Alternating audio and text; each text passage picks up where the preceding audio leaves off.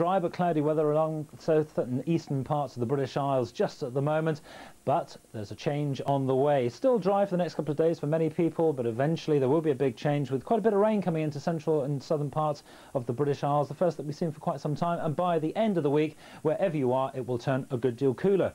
The wet weather will come courtesy of this big area of low pressure, which will gradually drive its way into the British Isles, throwing fronts up, as I say, across England and Wales. And then wherever you are by the end of the week, these northerly winds will make it feel a good deal cooler and fresher than we've seen of late.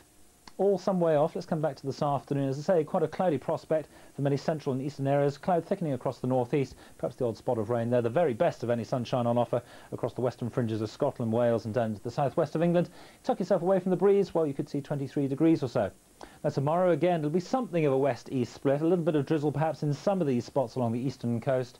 And at the same time, we'll be beginning to thicken the cloud down in the far southwest. Some really quite heavy bursts of rain there. You might even hear the odd rumble of thunder, and 1 or 2 showers elsewhere. Temperatures pretty similar to what we're seeing today.